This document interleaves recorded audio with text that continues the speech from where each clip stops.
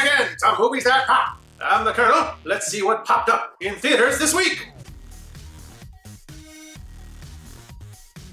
Boy, do I love sitting down to watch a new work, and I mean any new work, written by Aaron Sorkin. Nobody writes dialogue like him, both rat-a-tat exchanges between characters and the kind of slick, ranting monologues where characters rattle off a million different statistics to put another character in their place. Now, his previous script, Steve Jobs, was an absolute masterpiece, and one which I will frequently put on to marvel at the crackling dialogue and the brilliance of the overall structure of the film. Now we have Molly's Game, wherein he directs his own script for the very first time, and the results are, pretty great, if not quite at Steve Jobs' levels of perfection. The story bounces around a bit, for reasons that seem a little inexplicable from a narrative perspective, but ultimately, that's okay, because there's so much good stuff here. Molly's Game tells the story of Molly Bloom, a former Olympic skier who reinvents herself after a career-ending injury as a personal assistant to some Hollywood big shot, and ends up, ultimately, running high-stakes poker games which attract the rich and famous and powerful, and ultimately the armed and dangerous. How she got there involves a lot of details, and Sorkin certainly does not skimp on those. I love movies like this that show you the ins and outs of how things get done behind the scenes. You could also say that that's Sorkin's specialty,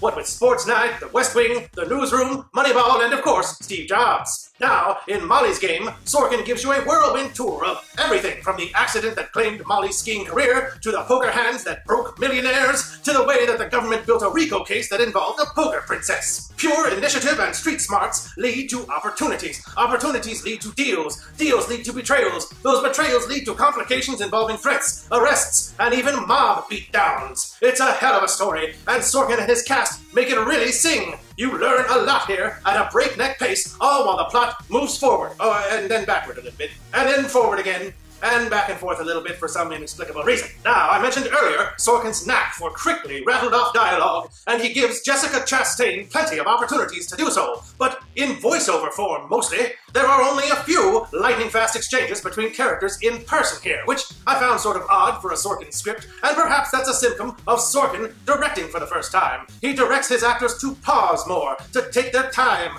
living in the space between the words in a way that I've never really seen Sorkin dialogue performed before. There is a killer monologue from Idris Elba as Chastain's beleaguered lawyer late in the film, and also a conversation between Kevin Costner as Molly Bloom's dad and Chastain on a park bench that is still brilliantly worded, but much more affecting for this slower pace. It's not bad per se, it's just a change for someone used to watching Sorkin dialogue scenes play like a Wimbledon match of verbal repartee. There's nothing here that quite reaches the dizzying heights of the greatest Sorkin cinematic moments, and that's okay. Molly's Game is a movie with its own unique rhythm that causes you to sort of guiltily admire its complicated anti-hero, even before giving you context that explains why you should really just admire her full stop.